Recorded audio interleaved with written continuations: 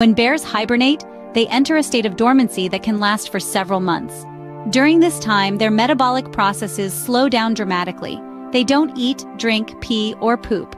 Yet, they manage to stay healthy and even build muscle. So, how do they perform this miraculous feat? It all comes down to their amazing biology. When a bear hibernates, its body begins to break down its own fat stores for energy. This process produces waste products. But instead of excreting them, the bear's body cleverly recycles them.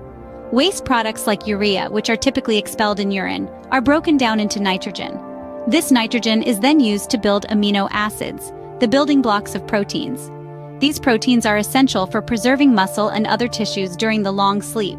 It's a bit like the bear has its own recycling plant, turning waste into valuable resources. This incredible process allows the bear to maintain its strength and health throughout hibernation, ready to wake up in the spring as fit as it was in the fall.